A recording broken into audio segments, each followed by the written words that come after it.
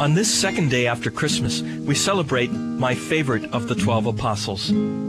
Hi, Father Kubicki here, celebrating the feast of St. John, who has traditionally been identified in John's Gospel as the disciple whom Jesus loved. Now, that doesn't mean that Jesus didn't love the other disciples. This is a good time for us to remember that there's a difference between liking someone and loving them. You don't have to like everybody to love them. And when Jesus said, "Love one another," he wasn't saying that you had to work up a feeling of affection for everyone. Jesus himself liked some people more than others. And I'm sure there are some people that he just didn't like.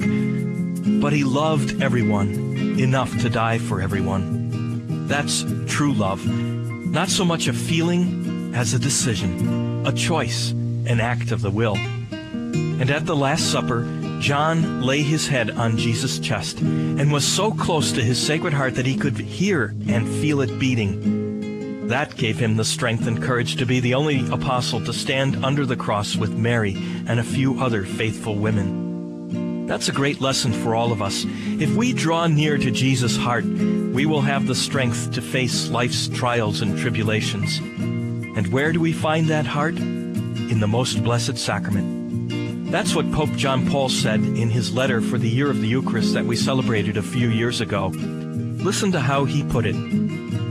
The presence of Jesus in the tabernacle must be a kind of magnetic pole, attracting an ever greater number of souls enamored of him, ready to wait patiently to hear his voice and, as it were, to sense the beating of his heart.